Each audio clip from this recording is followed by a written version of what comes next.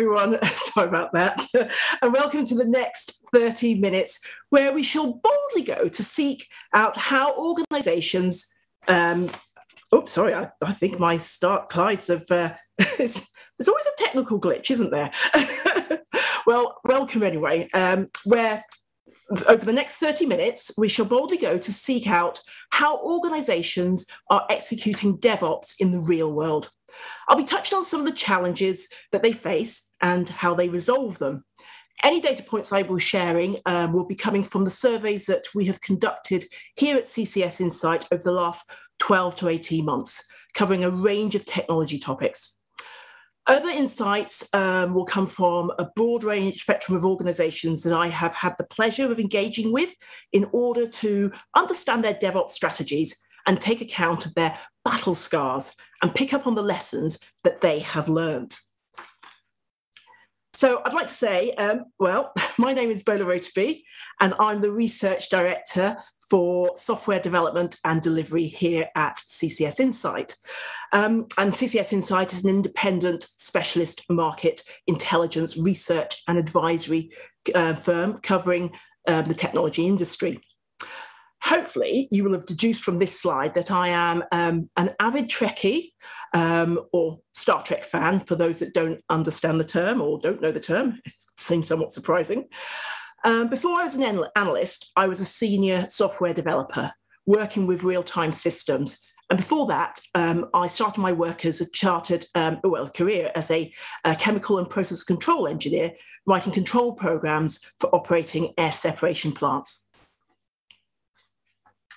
So what does it really mean when DevOps is the answer?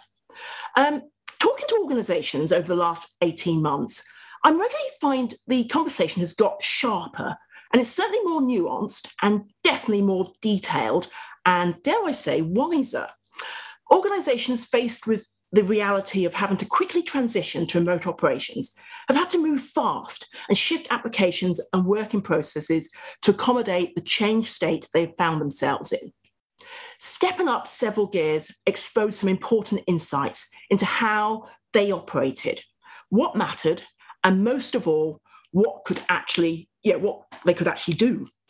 I think for many organizations, it was an eye-opener, while for others, it was validation for what they had already begun to put in place as they journeyed to digitally transform their operations.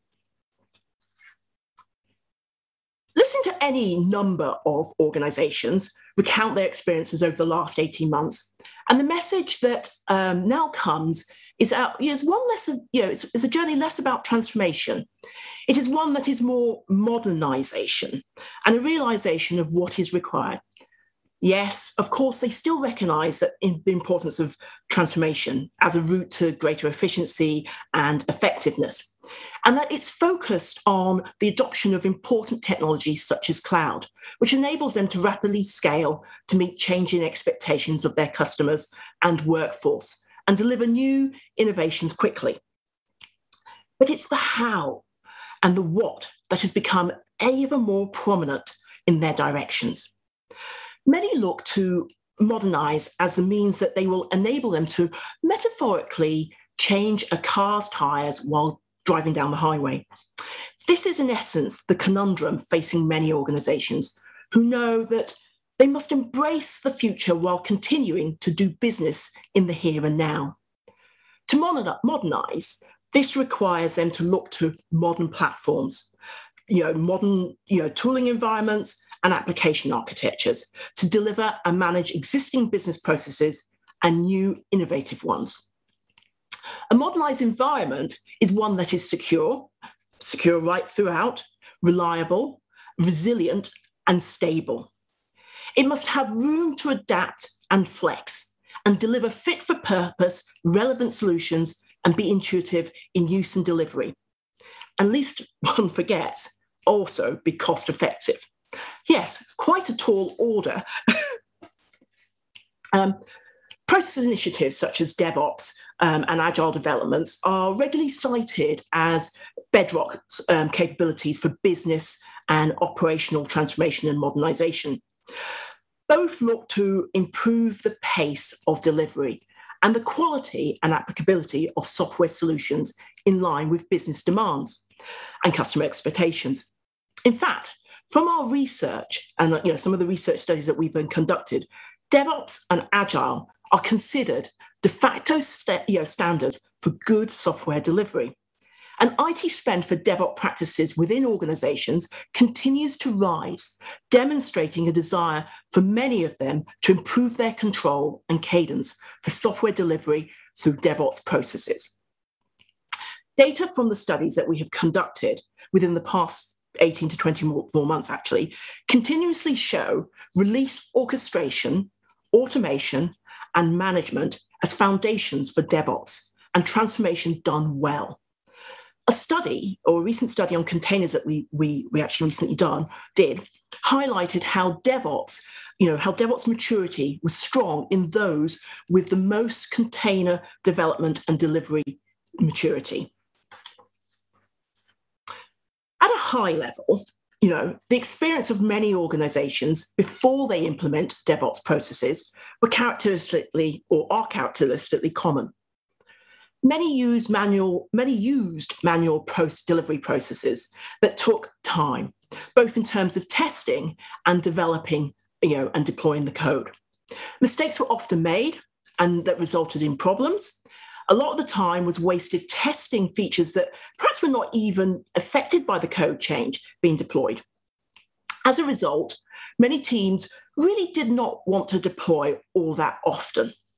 And so delivery cadence was slow, which one can imagine it was often frustrating for the business. Even when they tried to deploy more often, it was often very stressful for the tech team, making the idea of scaling almost unthinkable. Ultimately, just deploying changes to the development environment took time, so was slow, infrequent, and did not help collaboration.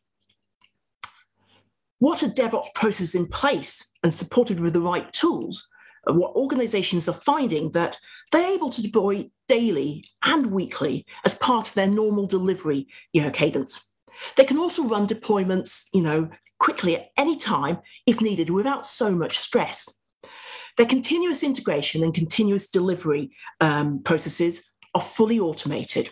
So anytime a developer syncs their changes, the development environment are fully automated and is updated, which significantly increases the speed of development and delivery and collaboration. Most employ automated testing facilities, which spots problems during development rather than at the end when they're about to go live. This smoothing out of the process and helps reduce the friction between development and testing to release. Not only does it help improve the quality of the application, it also equips teams with the capacity to support more scalable and robust infrastructures, such as that provided by cloud and multi-cloud environments. So, what's the reality within organizations? That is the question that we must ask ourselves. This all sounds great and what I've just talked about and nice and simple. But to give you a sense of how hard this process can be, let's take a quick look at the realities within many organizations, enterprise organizations in particular. Most organizations are faced with a number of execution pressures. Anyone involved in developing and delivering software knows that there is a vast technology mix to sift through that makes up their IT infrastructure systems. As we can see here, just looking underneath the covers of a global financial institute's infrastructure environment, and we can see it's a mess of dedicated hardware, traditional as well as virtualized environments, multi-cloud combinations, established systems such as mainframes, and new application architectures such as containers. Serverless and other ones are serverless, microservices, along with a mix of supporting tools and processes. Organizations are faced with a litany of competing and complementary technologies, most of which reflect variations of the leading trends coursing their way through the market. For too many, navigating the maze of different development and operating operations and understanding the different operational implications remains a confusing process. Crucially, many organizations face the need to balance the risk between the need of a business unit wanting to deliver a solution faster to market in order to capitalize quickly on fast-changing market dynamics, and core IT operations, where unfettered change and speed is likely to cause instability, outage, reduced reliability and performance, and consequently more lasting damage.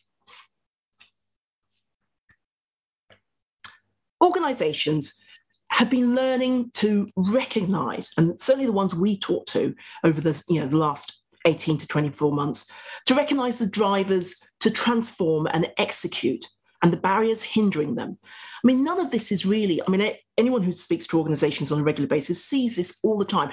Some of this is, sort of been happening for a number of years. So they've had a lot of things to learn, but it's become in sharp focus over the last, sort of 18 months as we've all had to kind of the lockdown.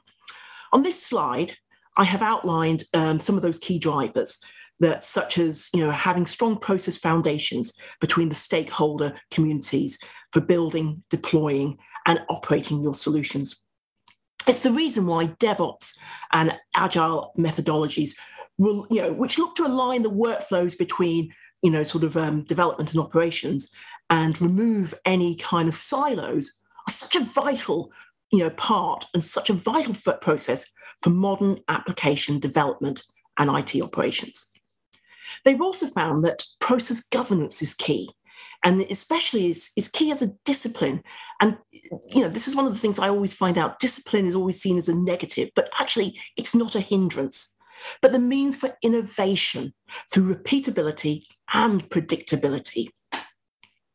Speed control is the ability to increase and decrease your cadence, but you can only do this through the visibility of your solutions and the right level of monitoring, instrumentation, and what we've fast begun to see is observability. Workflow orchestration is the ability to bring things together. So let's talk about the barriers.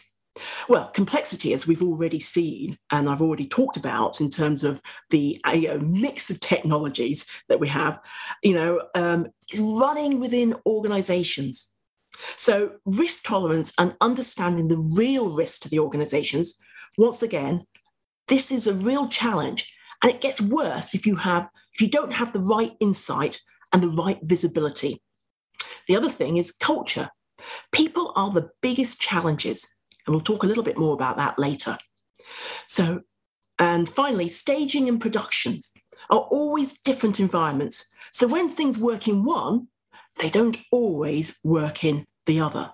So this is what, seeing these two, balance them out and ensuring that people can get this frictionless environment. So what are organizations doing to tackle this challenge in the real world? So we look at this slide here, which is very interesting. And what this chart interestingly shows, because it's actually from one of our studies of around 600 respondents from across the, European, Middle East and African market, and across the market landscapes, sort of different verticals, financial, telcos, and what we're actually seeing is the mix of sort of continuous integration and continuous delivery solutions, CI/CD for short of a word, being used in the market, but also the popularity of a number of cloud-based DevOps solutions. Also of note is how such solutions are more popular than in-house developed scripts, which highlight the divide, over the desire to roll one's own CI/CD scripts or opt for an off-the-shelf solution such as Azure DevOps or AWS Co-Deploy or many of the others. One large and very important public sector organization that we actually spoke to was heavily involved with building a CI/CD pipeline for their Java solutions. However, they came to a stop because it was taking too much effort to maintain a strategic CI/CD pipeline, because it was just too diverse. This led them to do a proof of concept with one of the off-the-shelf DevOps environments, concluding to using it to help their organization progress to digital operations. I think what really they found, is they found themselves asking the question of whether it was better to provide policy for a framework for CI/CD and let their engineers choose the tools, or whether it was better to stipulate the tool that they should use. And I'm sure many organizations often have this kind of build versus buy situation. The reality is that they found that many teams within their organizations couldn't handle the level of responsibilities for managing and maintaining a homegrown, customized environment. So they prefer to use a ready-made pipeline. It was, however, acknowledged that a high-functioning programming, or performing engineering team might just prefer to, the path of going down to complying with a CI/CD framework and the policies supporting that over, having the off the shelf. But that they found was, those engineering teams were, as I said, high performing and, incredibly, very progressive and very skilled. What this really tells us is that ultimately, and certainly from the slide that we saw just now, is that the homogeneous IT environment is a bit of a fanciful concept, especially for many organizations, as they're faced with investments and also, faced with investments in their legacy software. The reality is that a hybrid environment will exist because people want choice. No one product or technology solution can satisfy all requirements, and there are different levels of operational maturity, and technology adoption within organizations. All of this is played out at multiple layers. As we can see from the previous slide, as we look at the CI/CD tools, so many different tools used within organizations and across the market. From that same study that we talked about, when we asked the audience what the top software development and deployment priorities, organizations with fairly progressive IT teams and an IT base found that the following priorities were found to be important. And what's really interesting about this is that containers, which we know that offer a set level of consistency and resilience, enable DevOps teams in some organizations to take action in their own hands, and development teams taking back a certain amount of control, certainly after feeling like they were struggling at the mercies of the data centers for too long. It could take weeks for building a test environment, let alone infusing it with test data, that they could, perform their tests. So containers are a way of allowing the DevOps teams have a level of control of the operational environment and dependencies.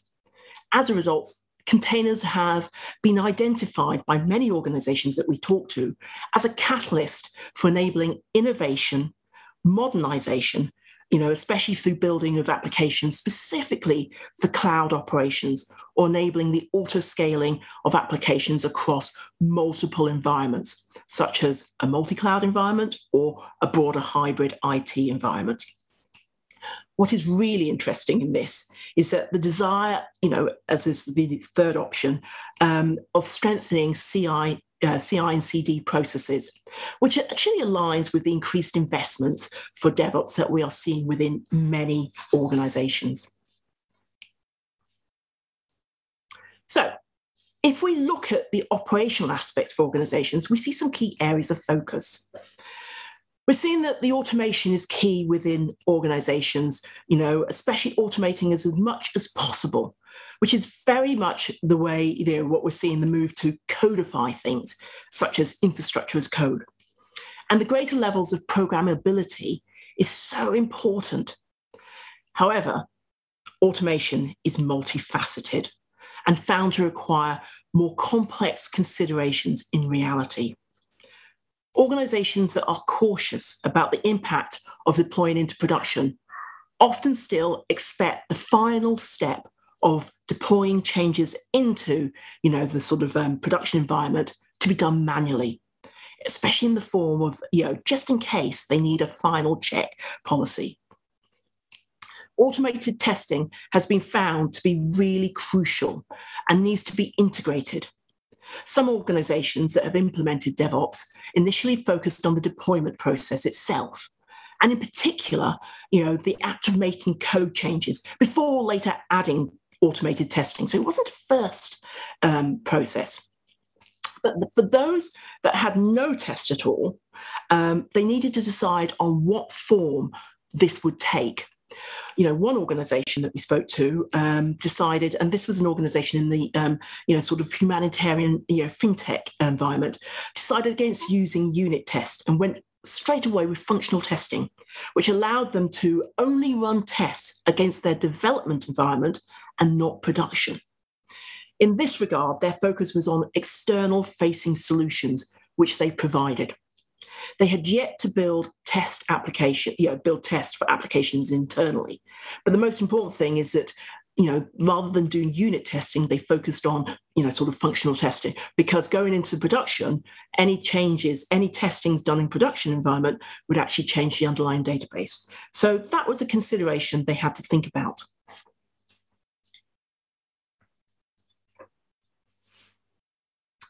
Appropriately targeted, so when we think about the other operational aspects, I think appropriately targeted education awareness initiatives are vital to unlocking the value of Agile and DevOps as they lay the foundation for enhanced delivery in a business-focused manner.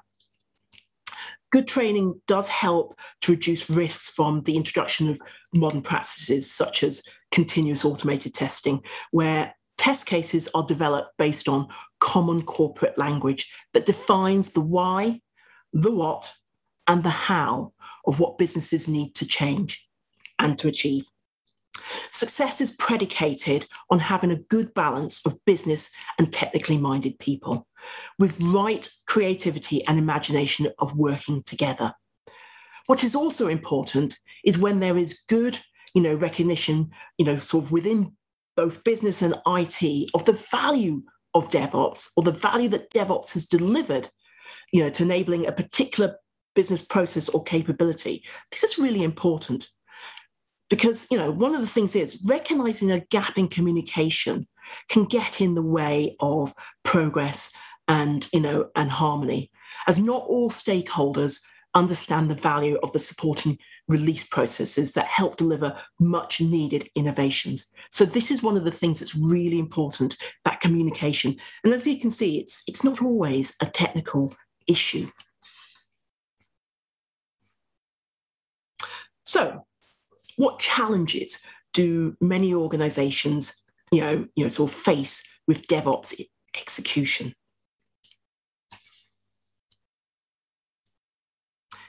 Simply put, whenever we talk to organizations and we ask them, sort of, what is it, the list of, we ask them what are the challenges they face, or whenever we actually do a survey or a questionnaire. And one of the things that constantly comes up, and it does time and time over again, is that, sometimes, apart from the fact that lacking in skills and sort of training and education and having the right sort of people involved, is that it's often the starting point is where is how do I start, how do I even get started, where are the best places to think about using DevOps, how do I how do I implement those processes straight away, and what should I be kind of thinking of doing, and so one of the things that we see is that adoption continues to be a work in progress for many organizations. And actually, it's one of the reasons why a lot of organizations look to external, external support or external services, because actually that can often kickstart their kind of, their sort of journey and DevOps journey. And it brings a lot of shared sort of ideas that a service, somebody or a service provider or a consultant can actually, sort of bring into play and sort of help people think about that. So that's often for a lot of people a starting point, and that's what we've seen for a lot of organizations. Very similar to when we started with Agile a number of years ago, when the Agile sort of revolution happened within organizations. Modern and effective software release environments, I think, and I kind of sort of tried to say earlier, is that it's more than just a technical, sort of application or something that's for the technical team.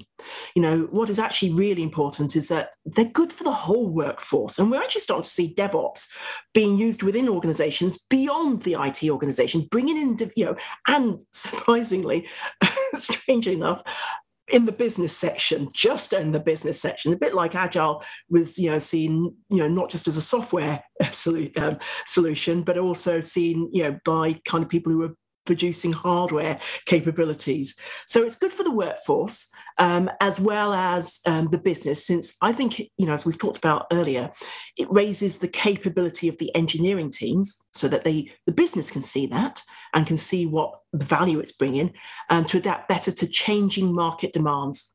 And this makes it more than just a technical application, as I've said. So, coming towards the end, so getting shipshape for many organizations, what does that mean? Well, in short, frictionless DevOps within many organizations is heavily predicated on team responsibilities. Those who've committed DevOps strategies and processes state a market shift from the days when the ops teams were secluded and traditionally, sort of required formal engagement. Now DevOps teams, and there normally are teams, are more open and take on more responsibilities. Mature DevOps teams take on a lot of responsibilities for ops and what most people now know as site reliability engineers, a lot of their tasks, and they perform them very well. Responsibility means always looking at software from both sides of the divide, i.e. from development and operations.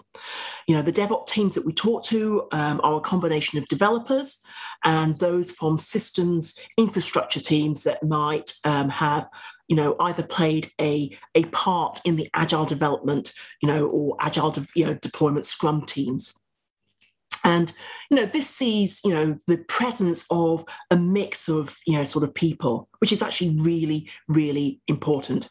And it's seen development roles involved in the upstream build processes and system engineers more involved with infrastructure development and deployment who might have looked after the release process. And they both expanded their knowledge. So a successful DevOps team is now a mix of both these types of roles. But as with the drive to build a cross-functional agile teams, DevOps teams within organizations are subscribing to the shift-left approach, which involves addressing security early on as part of the build and release process. Hence the phenomenon of DevSecOps. That's what we've seen a lot. So this has taken hold within many organizations. And it's a notion of DevOps needing a balance across functional teams with security roles be involved from the start, who provide the guardrails and make it easier to work on all of the solutions. So that brings me in the last few seconds to sort of talk about the frameworks and foundations. So it really is about having, vital partnership in automation and orchestration, a platform for integration and interoperability, and comprehensive agility, and managing the release of software applications as well as a good application programming interface. And the companies that have adopted and now practice DevOps see this as more than just a release by release focus. Thank you.